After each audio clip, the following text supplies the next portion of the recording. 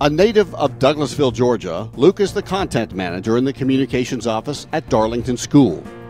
His family set the example for him as they were deeply ingrained in civic affairs and public service in Douglasville. Since coming to Rome in 2009, he has hit the road running to be as actively involved in the community as possible. He has participated in many fundraising and just fun events. He participates in Between the Rivers Association, enjoys working with the Rome First United Methodist Church youth. He was a participant in the Junior Service League's 40th anniversary.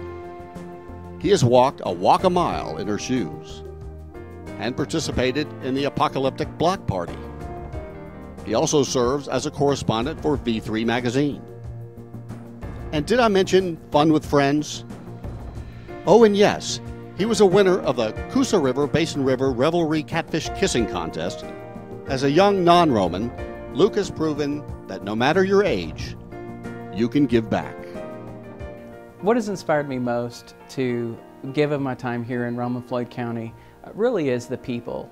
One thing that I've found as a newer Roman is that one of the best ways to meet people is to get plugged in, and even to try things that are very different, that are maybe outside of your comfort zone, maybe even outside of your skill level, just to try out some new things.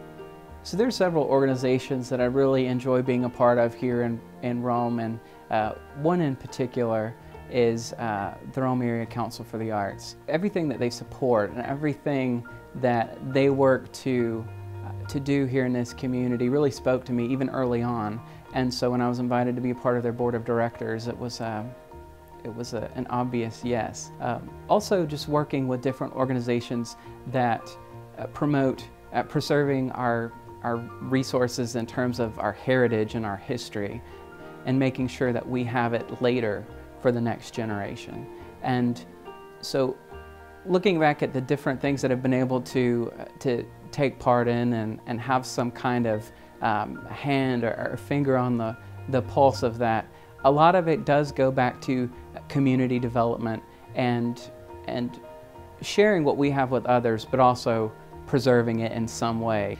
A fantastic organization here in our community is the Free Clinic of Rome. I have the great pleasure of working one-on-one with the patients to check them in when they're coming to see the doctor, shortly before they're triaged, and hopefully what I'm able to do when I see those patients is just interject some kind of some smiles, some personality, ask them how they're doing, because oftentimes they're there, obviously they have some kind of need, and it may be physical, but it may be some kind of spiritual or emotional need as well.